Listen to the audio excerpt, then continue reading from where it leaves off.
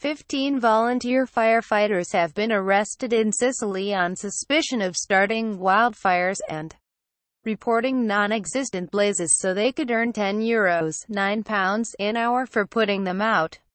Police in Ragusa province, in the south of the Mediterranean island, said the fire department became suspicious when it emerged that the auxiliary brigade had responded to 120 incidents compared with just 40 tackled by other volunteer teams over the same period.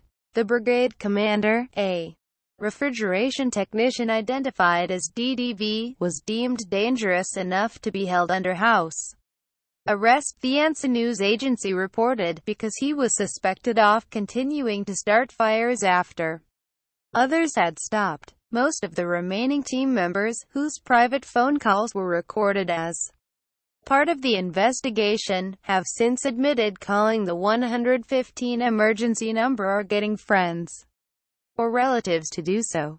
In collusion with some of the brigade, DDV allegedly left the station in his van, lit fires or made false emergency reports, then came back and waited to be called out to deal with it. He showed a sharp criminal ability and no fear about the consequences of his behavior, police said. Investigators added in a statement that on one occasion, the commander even spoke of wanting to set off a bomb at the station in order to take the money available if the emergency vehicles needed to be repaired.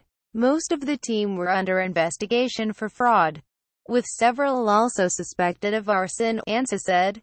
The island is plagued by fires in summer and auxiliary firefighters are paid €10 an hour by the state to help extinguish them.